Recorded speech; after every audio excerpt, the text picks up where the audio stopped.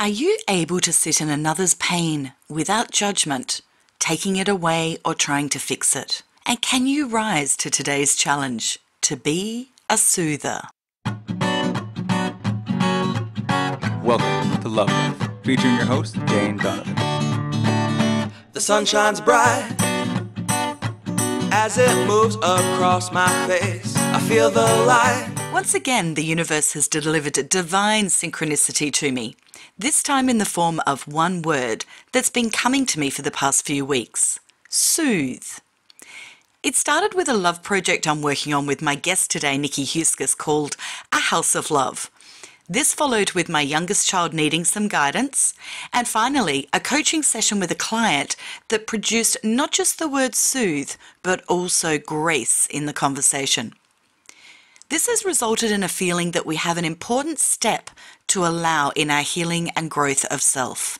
This episode's a great example of several universal laws, the laws of process, present moment, no judgments, and intuition. And we have a call to action to share with you that I feel you're going to love, something that each of you who have loving intention to be of service to others will likely also embrace. My beautiful friend Nikki Huskis joins me today as someone who I consider to be a very aware parent. Nikki is a certified Lifeline practitioner and kinesiologist and is more often than not fully present when parenting her children. Her wisdom, however, is applicable to all relationships, not just those with children. So I start by asking Nikki a question we had posted on the Love Life Tribe Facebook group recently. How do you choose your battles with your children? Well, it depends. If I'm coming from a place of reaction, so if I'm in a reactionary state, then I'm not choosing I'll choose my battles as a fighter, probably as a 6-year-old, going into a fight with my child and win at all costs and be. I shouldn't laugh, but it is that, isn't it? It's two children. We go in and match their age if we are reactionary. Yeah. So let's just pause on that, because I think that's a really important point for people to understand, is that if you are having a reaction, you really need to acknowledge that that's not parenting in that moment. Exactly. Yeah. Well, it's not conscious parenting. And I guess, I've been on a quest for developing my conscious parenting skills for a while now. And I definitely don't get it right a lot of the time. Well, sorry, I'm not always in alignment with that. But when I am, it works every time. This is about hands-on parenting with hands-off application. So I'm hands-on because I want to be there. I want to be there to guide you to be in alignment with yourself and your truth. But I'm going to do it with a step back, with my hands off. I'm not going to. So it's a fine line between, and it's awareness, because if I'm not conscious, I'm wanting you to show up in the world in my ideal way, how I see my child or the extension of me showing up in the world, instead of stepping back and I just want to guide you to be your unique self, however that looks, right? So that's conscious parenting. Versus unconscious parenting. And unconscious parenting will happen when I'm reactionary, when I'm not in my higher self. Yeah. And does that happen when your resilience is low, when you're tired, when you've not had a healthy diet, when you've not had alone time, when you've whatever? Well, it can, but see, I think then too, because we get triggered, I think we get triggered every 6 seconds. If I'm triggered suddenly, I'm not in a conscious state. So I might be sleep deprived, but if I'm aware and I'm conscious, and even if I get triggered and I'm I guess you've got depleted resources when you are tired, when you don't have your A game on, which is all your basics taken care of for yourself, which is so often with so many parents, we find ourselves in that place. Absolutely. But I think it's also possible to be conscious with a depleted kit in your bag. So, it's a choice, isn't it? It's a choice. And breathe, get back into your heart. And this is where we might talk about soothing, because soothe ourselves to soothe others will win every time. So if you're having a reaction, and you mentioned we get triggered every 6 seconds, is that we are observing something every 6 seconds, or I've not heard that before. I'm not familiar with what that really means. Well, I've heard Darren Wiseman talks about that. So this is he's the developer of the Lifeline technique, which is what I'm certified in and what I often work with people. So we get triggered by our senses, apparently every 6 seconds. Wow. So our smell something, we see something, it's a colour, it's a taste, it's a sound, and your cellular memory comes up and takes you back to a place in a different time, and your body starts reacting as if you were in that situation all over again as a means of protection. So your subconscious mind, boom, goes into action, takes over. So, this is happening all the time, which is why mindfulness is a practice, because it's impossible not to be triggered. So when we're dealing with little people that come from us, we want to guide them in the best way we possibly can. We've got to really take care of ourselves first and foremost, don't we, to be our best selves. When we're in the moment of big reaction, something has happened or not happened, often is the case, and we've been, let's use a simple example of, can you please neaten your room, clean your room, tidy your room. And you've been asking for days, weeks, and you lose it. What could be happening instead? I mean, if we're in a peaceful parenting approach, we will step away and just be okay with a messy room. Because so how we do this in our family is, of course, we would like a clean house. We very rarely have a clean house, but we have 6 people living in our home. And so we've kind of come to an agreement that your bedroom is your space and your responsibility. And in that space, I guess, within reason, we all agree that it would be, it's okay to have that little space where if you're going to be messy, you can be messy in that space. So we negotiate as a team, rather than as a parent going, this is my rules, my way. That's not going to work. That's authoritarian, which doesn't help people, especially young people, as it's just, so you find a fair balance and everyone seems okay with that. But there are times when I have to go into one of my daughter's rooms and I get quite overwhelmed and think, this is really disgusting. How can you leave apple cores on the bedside table? And this has been there for a week now. So the peaceful approach is pick up the apple core and take it and put it in the bin yourself. It doesn't matter. I would take that approach. Is that teaching her that someone will always do it? Maybe, but probably not. It's because that really bothers me in this moment. So I'll just remove that. Or I'll just shut the door. Because I imagine a lot of parents in that point go, well, I'm tired of going in and cleaning the room. I get to a point where I can't stand it, so I go in there and I spend 2 hours and I give it a thorough makeover and it's all done and it's beautiful and the child loves it. And then you get to a point where perhaps it's more along the lines of, it's not fair, why do I have to do it? And that's where the mindset has dropped to match the child's age of, it's not fair. And so it's the inner child going, I don't want to be doing this either. This isn't fun. I don't want to be cleaning someone's home, somebody's bedroom. That's right. And, look, I was listening to Abraham Hicks' podcast recently on this topic, more so about teenagers, and they were saying something about why children quite often will ask, why are adults so grumpy? And we are, because we have all of this responsibility, or we have this perceived responsibility, right? Now, these young people come through, they've just come from source. They don't have that. They're just in the moment. And we're busy trying to make everything, whatever it is that our perception of the world says it should be, which is a tidy house and clean children and respectful children who are following rules, are good children. And they're not wanting to do that. They're just coming here to be free spirits and love, and then they're learning. So as they get to teenage years, they're starting to learn that I have to please you for the conditional love. And so there's all these conditions on their love. And so then they get rebellious. And it makes... So is the answer love? Absolutely, every time. Is the apple core important? No, it's not. It's irrelevant. What about a bigger thing that we may perceive because of the rules of the world that we've grown up in? And I get that this is limiting belief. However, what about, okay, I'm seeing my child make poor decisions that I know there are going to be consequences for. They might be shutting doors on opportunities without realizing, or, you know, we all as parents want the best for our children.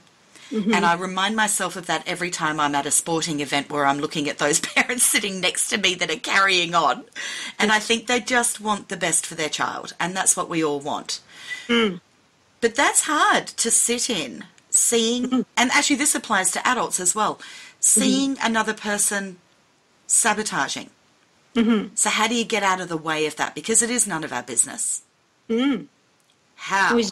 So you just get out of the way of it. So if they're making decisions that, okay, let's go back to when you said, you know, if they're not, perhaps they're letting go of opportunities, right? But there are opportunities that we might see as opportunities for them, but it might not be what they choose, and that's okay.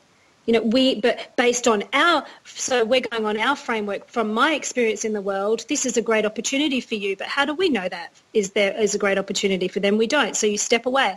That's how I operate. I don't know, that could be, you know, a lot of people think that's quite radical, but look, if we're talking about something that is obviously self-destructive, and again, this is open to interpretation, and let's say your teenager is delving in drug use, that's, you know, obviously a worrying thing.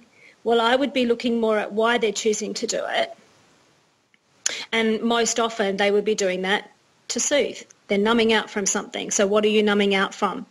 If they're turning their back on opportunities, is it an opportunity that we are perceiving as something that's important for them, or is it something that is if you really know your child, you're really in touch with your child, and you think that's so obviously what they've always wanted, and now they're saying no to it, still their choice, right? But maybe it's a reactive part of them that's not choosing it, and maybe they need some guiding towards. So it's open conversations. This is how it looks. It looks like open conversations. It's vulnerability on both sides. It's parents talking about their vulnerabilities. Look, I feel this way, and I feel like I really want to get in the way and push you towards doing this because this has been my experience, and this is how I see you. But say it from that place rather than, you need to do this. If you don't do this, blah, blah, blah. That's not respectful, open, conscious parenting. That is a great example, because there wasn't a huge difference in the words that you used, but they were so energetically different. I know that she's now 18, but, you know, going through having a boyfriend and wanting to go to parties where there's alcohol and all of those things, really right down to the very first time that she said, can I go with my girlfriends to Westfield by myself? You know, what's the fear? And so I started the dialogue around, well, I want to say yes, but I've got fears. So here's my fears. This is what I am concerned about. If you can alleviate these fears, then I can say yes. It is a similar kind of way of languaging discussion, isn't it? I love that. Yes, because you're being vulnerable by telling them how you feel and based on your experiences of the world. And then we negotiate. And that's what we do in the world. We negotiate with people, and often we don't with children. And I think I remember hearing one time a friend say, so my husband was saying something to one of my children. One of my children wanted something. They were really young at that time. Can I have this? And we couldn't do that at that time. No, I'm sorry, we can't do that right now. And he got down on his knees and he was explaining why and going into this big story about, you know, let me explain it for you. Here's where we're at. And it took quite a while. And I was standing with this friend of mine, and she said, and she was sort of rolling her eyes going, wow, there's so much effort that's gone into that explanation. And why did he bother? Why didn't he just say no? You know, and I was thinking, well, this is how we do it. That's great. This is how we do it. Yes, it does take extra time. Won't always take that time. But why not? I don't want to just hear a no in life. I didn't get that job. No, you didn't. Could I have some explanation as to why? That's awesome when we get that opportunity. You thrive from knowing these things and learning these things about how other people see you in the world. So they're important conversations to have. Yeah. You know, I've also heard you say yes. Say yes as much as you can to children. And I remember trying that, and I think I got through about half an hour. another way to say no then. Maybe, look, hey, so, okay, we've got a similar situation at the moment with our 11-year-old really wanting to have this particular app on her device, and we're really hesitant. And I know that the age limit is that set at the moment that she's able to participate. And so we've said, look, we've had lots of conversations, and lately we've been ending it with, it's not a no forever, it's a no for now, because we really have some concerns about what we don't know about this app. So we're going to promise you that we're going to find out more about it so we can... So she's okay with that no. You've just reminded me, I actually did do that when my children were around the same age. I do remember saying, it's not a no forever, it's just a no for now. Mm-hmm. And this is what I'm going to do to get comfortable with my fears. Teens love this too, but people love this. If you say this, I really want to say yes to this because I can see how badly you want it.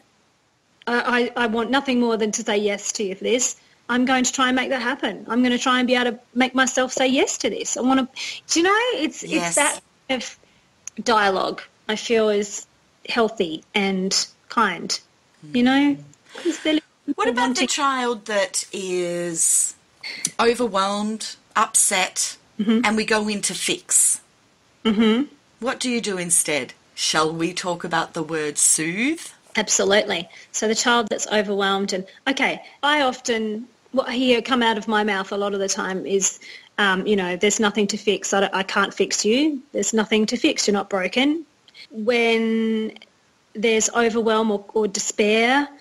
Heightened strong emotions. Well, sometimes space is a really good thing. And we'll say, hey, look, you really need your space, and I respect that. So we'll just give you your space for now. Or what do you need? What can I do for you? Is there anything that I need that I can do for you to help you out in this situation? So ultimately, what it is soothing. So we talk about even just sitting with someone in their stuff, just sitting with them. I really wish I could help you with this. I don't understand it. I can see that it's really, so you observe what you're seeing before you. I can see that you're really upset. I can see you're really angry. I can see, so much anger, so much sadness. And I wish there was something I can do for you. And then just by doing that, sometimes my children will say, no, there isn't anything you can do. And then that's enough, because they're acknowledging that you can't fix this.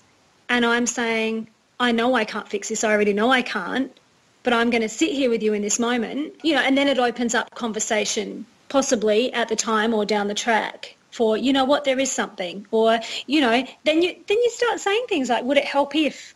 That's a parental thing. We can't help that. That's great. And that's great, but it's not assuming that you know the answers to fix whatever it is that the situation is that they are in. We're not in it. They're born into this time-space reality with their own challenges that we couldn't possibly know. And so much of it is similar to our experiences, and so much of it isn't. We don't know. So I just think the lines of communication open at all times with a space of love and a space. So when we talk about unconditional love, unconditional love, unconditional parenting, all these sort of things that are thrown around so willy-nilly are nearly always conditional. Of course they are conditional, absolutely. It's time for Heart Talk. Nikki and I, over the past few weeks, have had some great discussions around the word soothing. I feel the ability to soothe another is a very underrated quality or ability, and I want to put the spotlight on the word soothing now. To soothe another, in my mind, is the ability to be able to sit in another person's stuff, in their pain, in their moment of despair, without the need to fix it. They are not broken, they do not need fixing, they simply need the space to be able to feel what they are feeling. As a culture, I feel we are too quick to help another to move through their pain or their what we might call negative emotions. It's in this pain, in these emotions, that help us to receive the greatest gifts in life. We see someone cry and we wipe away their tears. We see someone frustrated and we want to provide the answer for them. So often we do this too soon, either before they're ready or before the lessons and gifts have been felt. We have to race to a finish line, whatever that perceived finish line is, and we are missing out on so much as a result.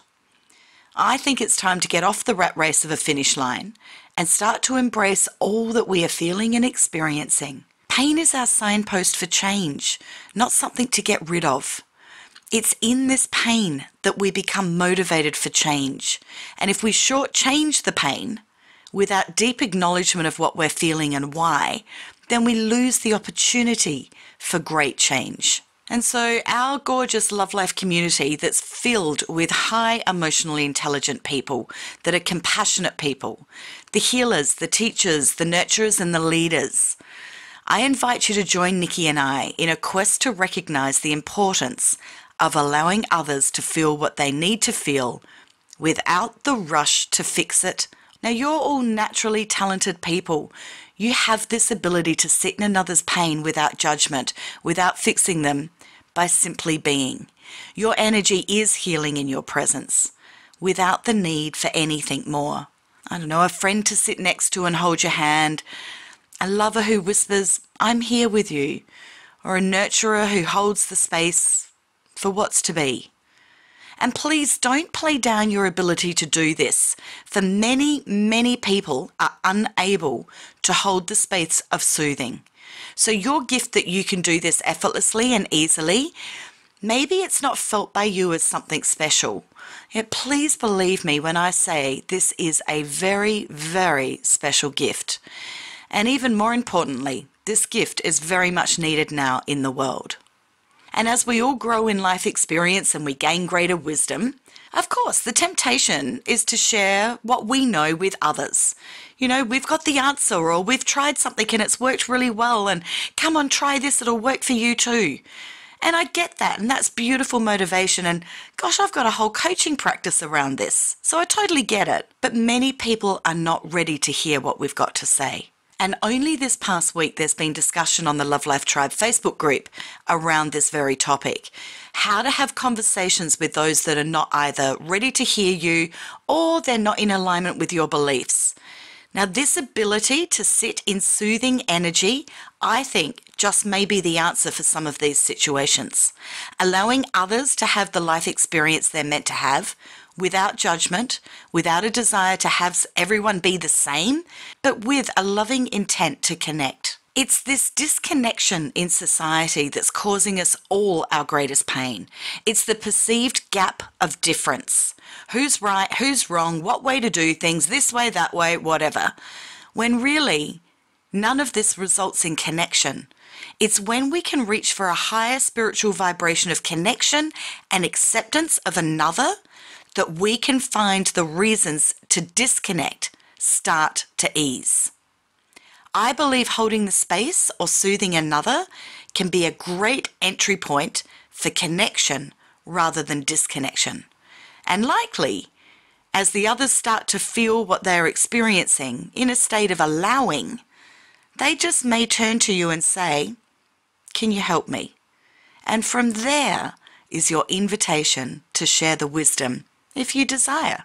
Now, I want to share with you Nikki's gorgeous words of wisdom around this topic. So I start by asking her, what is soothing? I am going to come back to the analogy of a child because it's the best one that I can come up with right now in this scenario.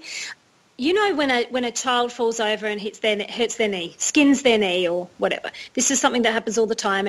And out in the world, often we go, "Oh, look at that. Oh, you'll be right. Okay, put a Band-Aid on," or, you know, little cuddle, off you go, get up again, move on. That's what we do. We're so quick to just put that on there and off you go, get back into the world, push them out there.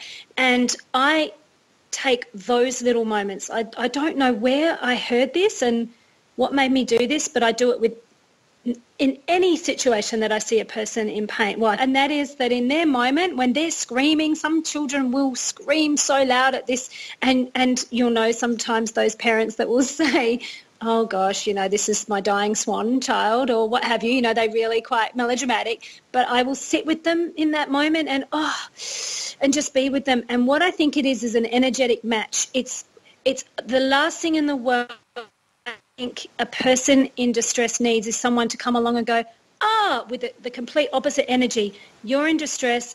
Let's make it funny. "Oh, I hope the ground's okay." Or, "Oh, did you, you know, you hit the door. I hope the door's not broken or whatever, you know, this kind of trying to make light of it, make it funny, or even just be really, really happy and, distract and look over there, there's a bouncy castle or something to take them away, to take their pain away from them in that moment. And I think that is, and I know I may be looking into this way too deeply, but I really feel this is important because that did hurt. Even if it, in that little person's world, that really hurt right now enough for me to stop and scream, and I'm having an emotional reaction. Sit with them in that.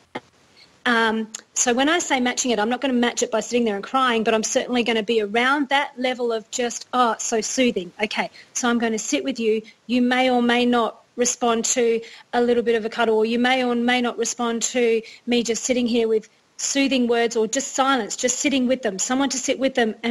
And we do things like, we've done things like, say the knee is bleeding. Okay, so wow, look at that. So we look at it rather than let's pretend that's not there. Let's take the attention away from, there's blood. Now they're going to cry more. Wow, look at your blood. Look at your body doing what it needs to do. Look at that. And so I'm gently in the moment observing what is real, what is happening.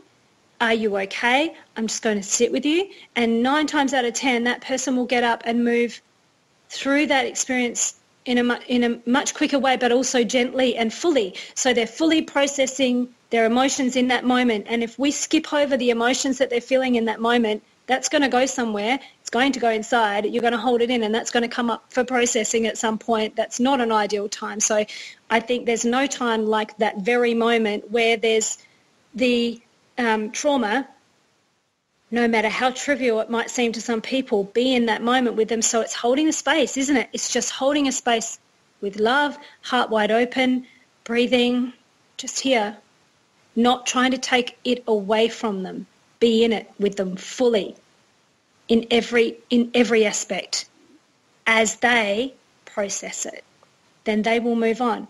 And now you may sit with someone who's in high-level trauma. They're not going to get over that situation in that one moment, a death of a loved one, or, you know, something really traumatic. But in that moment that you're with them, you just sit. So you match. You don't. I think that's it. It's honouring that moment rather than trying to make light of it. I mean, of course, we know there's a gift in every negative experience. There's something to learn and grow from with every experience that is perceived to be negative or traumatic or what have you. But in that moment, that might not be what we're doing here. We're just sitting with you in it. It's someone to sit with you in your shit, right? And that's it, with love. Not try to move it, not try to take it away. It's beautifully honouring the emotion that is being experienced. And we so often want people to go from sadness to joy, from depression to calm. And it's just, you know, the jumps up the emotional ladder are unrealistic expectations. Right. And they're not enabling the person to deeply process and feel exactly what it is they're feeling. Half the time, people don't even get a chance to label what they're emotionally feeling before somebody is trying to get them out of it. Yeah. And I love this idea of, I believe this is actually what holding space is. And that was another question I recently had emailed to me was, you know, what does holding space mean? I don't really quite understand the term. I believe holding space is sitting in a neutral place. Yeah. I have no emotional charge. Yes. Neither good nor bad. No judgment. And that's not easy for a highly sensitive person. Or sometimes it's easy and sometimes it's very hard because we are empaths. So we go straight into the other person's energy. Yes. And that can be really challenging. But at the same time, it's none of my business. It is neutral on every level. Yeah. And it's just sitting in the now moment, accepting it for what it is, with faith that all is well. Yeah. And hold that space for the other person to feel and be and do whatever it is they have to feel and be and do in that moment. Absolutely. And that is all okay. Which leads us to our fun little project that we are starting. Shall we share? Let's do it. Well, by sharing it, I guess we're igniting it, aren't we? We are. lighting a little Yeah, idea. we're putting it further out in the universe than we have done so far. So Nikki and I have had a vision for many years, which actually originally stepped from, I think, from Social 8. Yes. And it was acknowledging people in their moment of pain. How wouldn't it be lovely if there was a house that was just filled with love, where people could just go to feel loved, to be soothed? Yeah. Yep. That's it. Who And- would not want to go there? Of course we want to go there. So we are setting up a house of love, and it's got many facets to it. And we invite our beautiful listeners and Love Life Tribe to join us in the house of love. You're all in the house of love, all of you. And it's having a commitment to being able to hold the space of soothing for another. It's really sharing a space. It's really sharing a space, because as you sit with someone too, don't you just then, I mean, it doesn't matter who I sit with in a space, but I know when they're having their stuff, I can relate to their stuff every single time. It may not be the same story, of course not, but I can relate to the emotion every time. And so we share a space. Yeah. Beautiful. And so we're setting up a little chat room where people can just hang out in and either be a soother or be soothed. And I imagine that there will be times that each of us will be a soother, and there will be times that the same people will be needing soothed. Yes. And so it is a place of keep giving. everything that we've talked about today. Love it. I love it. And we haven't even got the website up, but we have got the domain registered, so we will get all of that happening. But this is just putting it first steps out as an invitation to our gorgeous listeners. If you wish to join us, informally or formally, it does not matter. It is literally in setting an intent of wanting to be one who has the ability, the desire, and the heart-centered space to be able to provide soothing for another when in need. That's it. And how perfect and how vital and how needed this type of thing is. I think if we look at every area in society, whether we look at, stressed out people or anxious people or depressed people or people that are arguing or narcissists or sociopaths or whatever, or people with drug addictions or any addiction, all of it is from a lack of love, of soothing. Yep. And I really imagine that this space is going to get bigger and bigger and bigger, where this is the first point of connection instead of disconnection. This is the first point of feeling love and being love that's been missing. Yep. I think it's a huge missing link. It's always been there, but it's been skimmed over and not been given its own honoured space. It's like in a 10-step program or something. That needs to be step 1 to 5, and it's only been point 1 of a step.